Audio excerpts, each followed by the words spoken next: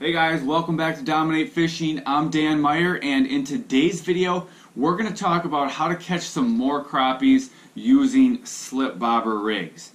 Now, a lot of guys, when they fish slip bobbers, they do a couple things that prevent them from really fishing effectively, and it probably costs them a few fish. So I'm going to just give you a couple quick tips today to make sure you're fishing your lures most effective and getting the most bites. So some of you guys already might do this, but I get a lot of questions about slip bobbers. So I just wanted to shoot this video to kind of show you guys a good setup for slip bobber fishing. So, you know, some of you seasoned slip bobber fishermen probably already know this, but you know, if you can check it out, see if you do, see if you don't.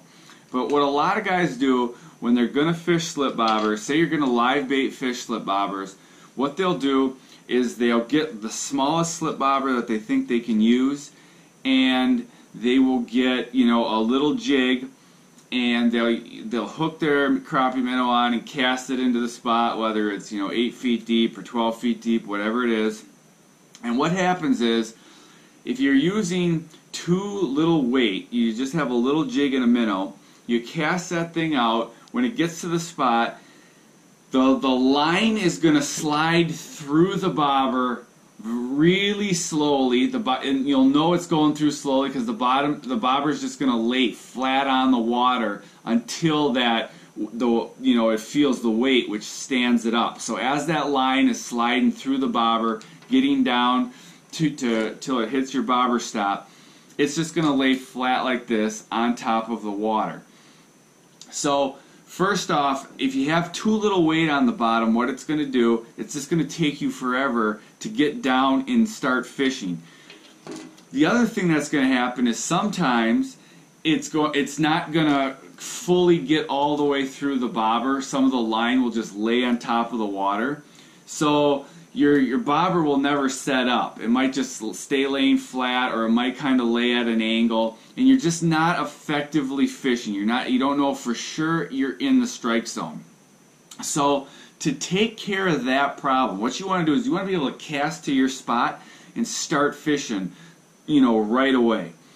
So what you want to do is you want to get a little bit bigger slip bobber than you think you need.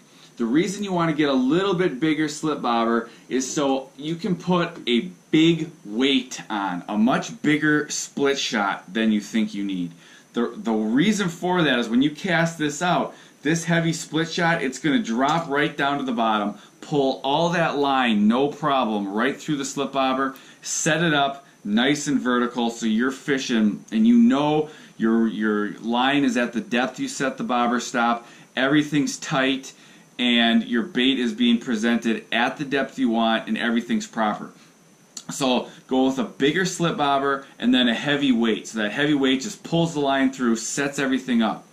The other thing you want to do is, if you're fishing live bait, you want to go with a regular hook, like a regular bait hook, as opposed to a jig.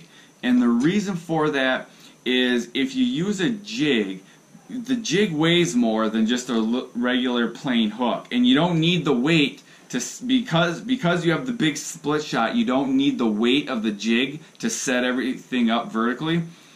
You go with the lighter hook because the hook is much lighter than the jig, and the crappie minnow or whatever you're using for bait is able to move around a lot more natural. So it's going to put more action on your bait, and this is mostly if you're fishing.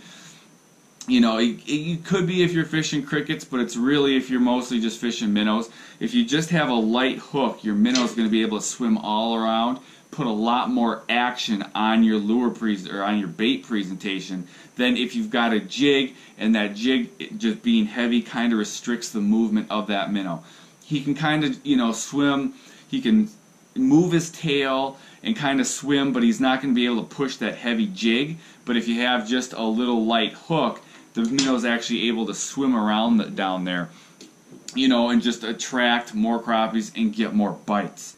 These are just some simple tips that can help you catch more fish on your slip bobber presentations. So I hope this video helped you, and I'll see you guys in the next video.